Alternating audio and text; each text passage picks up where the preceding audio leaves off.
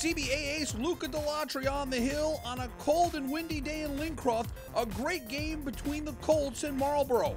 We start with some great defense. Check out Jeremy Derringer. The Mustang second baseman comes through with the nice web gem. Delatri was tremendous, picking up right where he left off after his stellar junior campaign. Here he shows up a nasty change to get a strikeout, and later, Luca Delatri bringing the heat. He struck out 10 in 7 innings. Jeremy Deisenhaus matched goose eggs with Delatri on the hill for Marlboro. Here he gets the strikeout. Another outstanding performance. We're scoreless through 6. In the 7th, Delatri has a no-hitter going and gets some help from his defense. Check out Will Morgan laying out. The no-no is intact. But with 2 outs, the Mustangs break up the no-hitter. Phil Saglietto gets the base hit to right.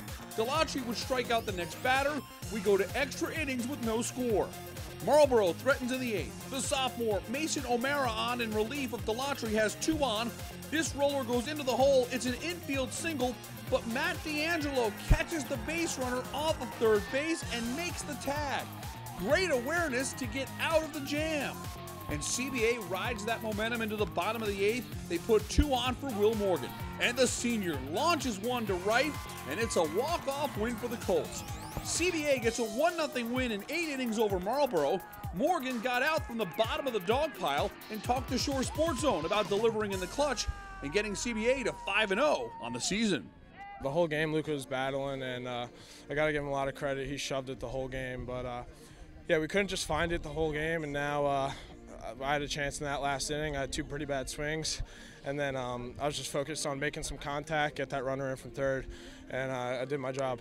It feels good getting the win, but all the credit for me out there goes to my infield, and especially Matty D with the big play coming in clutch. That was all him.